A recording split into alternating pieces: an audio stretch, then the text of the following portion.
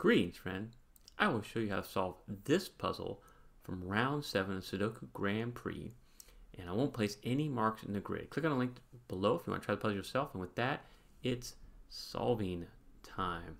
Okay, so immediately you kind of want to look at the ones here and go, hey, I can solve for a 1 right there, and then we can solve for another one right there because of these ones.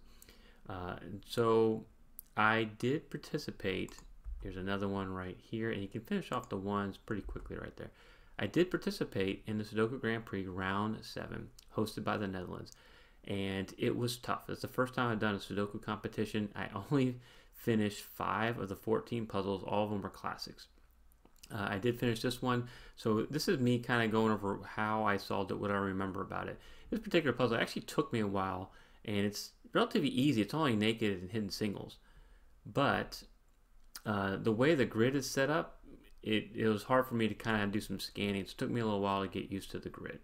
And then it probably took me at least 10 minutes to solve, which for the first easy puzzle ate up a lot of my time. So let's move on here. I'll keep talking about it as we go. So let's think about where the 2s are, right? So 2s, you can see there's 2s here, and nothing else I can really do with that. And then with the 3s, I can solve for a 3 right here because of these 3s, which 2 spots for a 3 there. And we'll look and notice, you know, the 4s. And what you're doing with this is just kind of scanning. You're looking for like where are there restrictions. So I can see a restriction with the 8. So like the idea of going 1, 2, 3, 4, 5, 6, 7, 8, 9 may not apply very well. Instead, look at what numbers you can see a lot of, like these 8s, and then start working them. See how this 8 comes down column 6. Start working them, start filling out the rest of the grid. So there's an 8 right there and an 8 right here. And you see, once you find one good number, you kind of work yourself around the grid. It's like an easy, if you've ever done a Sudoku.com easy puzzle with the cross hatching, you see once you get one of these numbers in this first puzzle, the other ones kind of come pretty quickly. You know, so I'm looking here and going, where did I go next? Is it the 4s? No. And I don't think it's the 9s, though there is a pointing pair of 9s right here. See how this 9 comes up and that 9 comes across?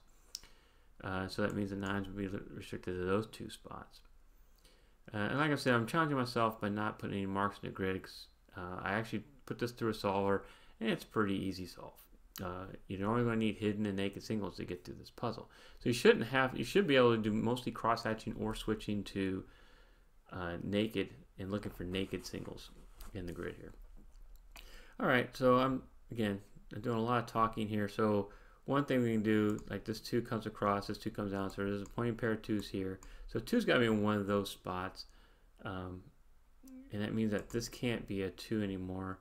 Doesn't help us yet. Maybe one number that I haven't really focused much on is a 7, so that's probably because there's only one 7 right there. So the cross hatching doesn't look really well, so I think we got to go to naked single. So I'm looking right here. You remember how this 9 is now a pointing pair, so this, 9 can't be anywhere up there, so a 9 can't be in this spot. What can be here? A 1, 2, 3, 4, 5, 6, 8, or 9 can't be there, so this has to be a 7. So that's a kind of a hard naked single 7 to find because it's all mixed up in this area right here. But there it is. You got to reach down here and look at these digits in column 6 along with row 2 to kind of find that. But now that will help us obviously solve this puzzle. So now you're looking at what, a 2, 5, and a 9 cutting across here, across row 2. We can't get any more restrictions that way. But what did it do for us? So then you have to actually look down here. Look down column 7 and look at this spot, right? So you have a 1, 3, 4, 5, 8 here. So you need a 2, 6, 7, 9. And see, there's a 2, 6, and a 9.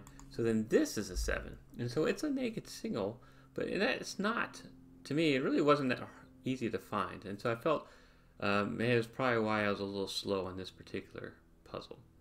But, once you start filling in some of these things, like we said, we needed a 2, 6, 7, 9. So now we can fill in that 9 right there, and that's going to help a little bit.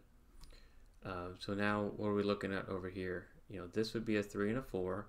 Okay, so now the 4 is like a pointing pair. Those would be a 4s. I can't really solve for that yet. But now with the 9 and the 9, we can solve this for a 9 and kind of work our ways up with the 9s here. All right, so let's kind of finish what we can do with the 9s. All right, looks like that's as far as we're going to get with the 9s for now. But we did get some more solving, which is good. Okay, let's look now. See, this is 3 and a 4. Across here would be a 2, 3, 4. And so you just look that would be a 3 and a 4. So 2 can't be here or here, so this has got to be your 2. And so we're able to solve that. And now you kind of created like a little shelf. So you know the 5's got to be in one of these spots. And then a 6 is also got to be in one of those spots. So this is going to be a 5, 6 naked pair, right? So I mean, I'll highlight that. So realize that the 5, 6 are limited to those two spots, which means 3 and 4 have to be down here. So this is going to be your 3 because of this 3. And then this would be your 4. All right, and I just did the highlight and kind of show you what I was talking about. 3, 3, and now we can work our way up with the 3s.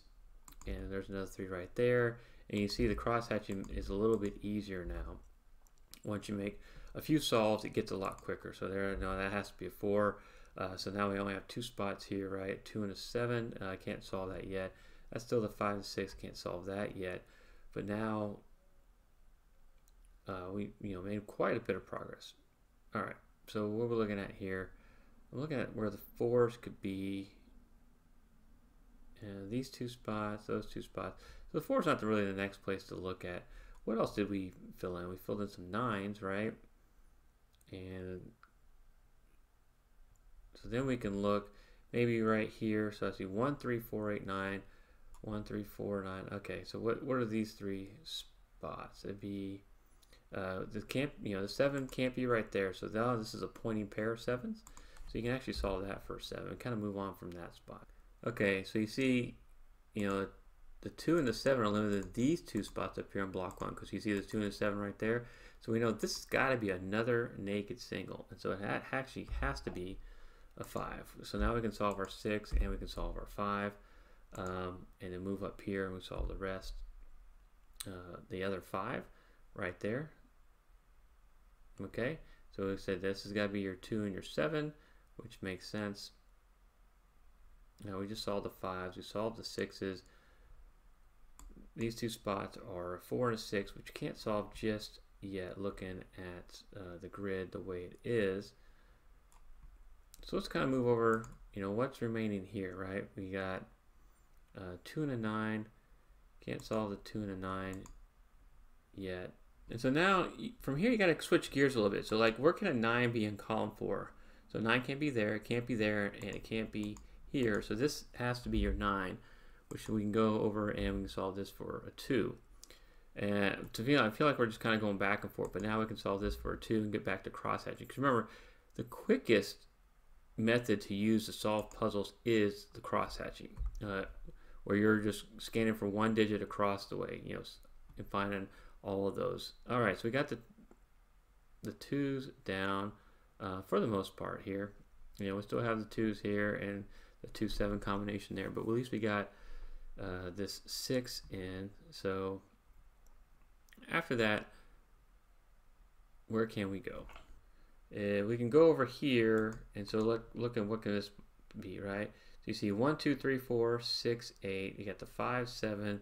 So that's got to be a 9. Okay, so now we can solve that for a 9, and we've got all the 9s taken care of, which is nice. And so now you restrict more of these spots, right? So what we're looking for here is 5 and 7. I see the 5 in column 8, so that's your 7. That's your 5. And remember we had a 2, 7 over here, so there's your 2, there's your 7. And then the 2, 2, this has got to be a 2, and we're looking for the 6 there, and we'll kind of move over here and do the 5. And from this point, you really want to kind of look for full houses. So like right here, the only thing missing is a 7, and then go back to cross hatching if you can, but there's 2 spots for 7, 2 spots for 7. But I remember this is a 2, 7, so now we can do that 7 right there. And then We've got the 2's, and then right here we're looking for 4, 6. Actually, can't even solve that yet. This is also, so look at this full house and know that that's got to be a 4. This is going to be your 6. This is your 4. And now I can go back over here and go, okay, 6, 4. See how that works? Take that information as you remember, store it in your memory, and then solve it at a later date. So there you go. There is puzzle 1 from Sudoku Grand Prix. Really enjoy it. Hopefully you learned something from this. Please check out these other videos from previous Sudoku Grand Prix solving that I did. Don't forget to buy me a coffee link. Thank you so much for watching.